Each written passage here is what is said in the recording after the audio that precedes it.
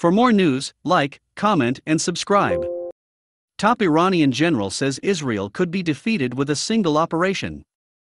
The head of Iran's elite Revolutionary Guard said recent events across the Middle East have exposed vulnerabilities in Israel, which he argued could be defeated with just one decisive blow should a conflict break out between the two top foes.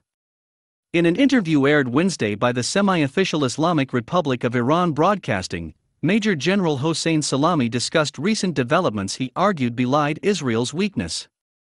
These included an apparently ongoing series of cyber attacks affecting dozens of Israeli companies that began late last year, the alleged execution of suspected Israeli spies in the northern Iraqi city of Erbil in January, explosions that rattled the Petro-Israeli port city of Haifa in February, last month's missile factory blast at a missile site, and landing of a Syrian anti-air missile near the Dimona nuclear reactor, as well as a recent fire that broke out by Ben Gurion International Airport.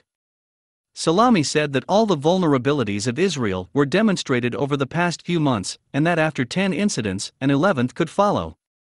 The senior military official said Israel was especially at risk due to its reliance on maritime trade, something he claimed accounted for 90% of Israel's trade. These routes, he said, could be easily disrupted, and he argued the country's relatively small size made it susceptible to a devastating strike.